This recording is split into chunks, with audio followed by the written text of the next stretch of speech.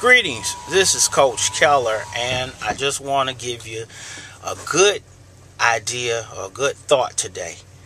My thought today is how to get through adversity.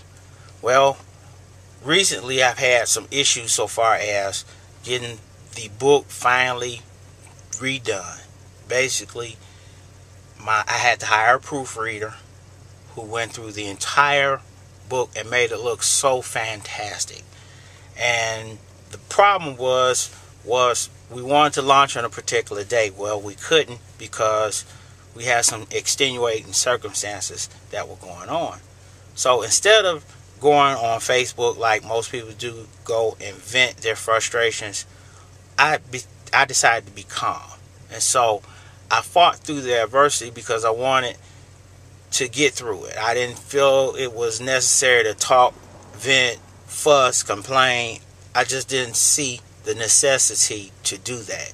So going through that process, it was very memorable because now I can look back at all the steps that were taken to finish the product, which is the brand new From Blue Collar to Businessman.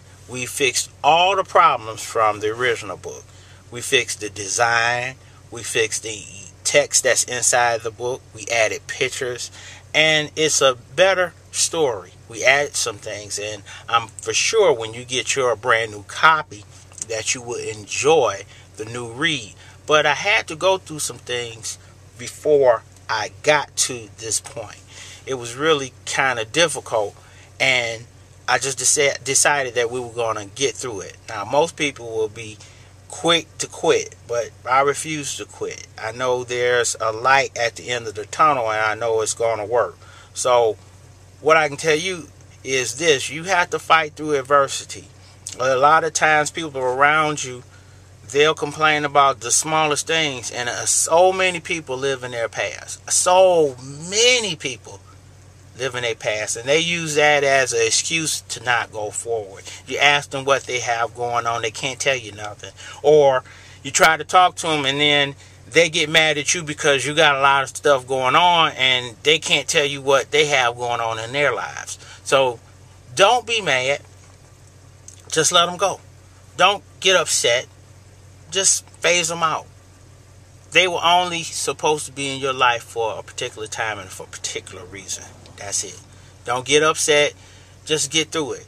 And you will find that they were there only for a reason. And that is really something that you got to learn how to do. Just get through it.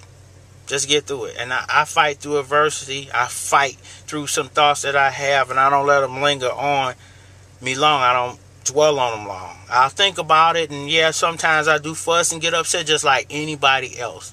But the thing is, I won't quit. So I'm telling you, don't quit. Don't quit. So this is Coach Keller. I hope that this video helps you. God bless you.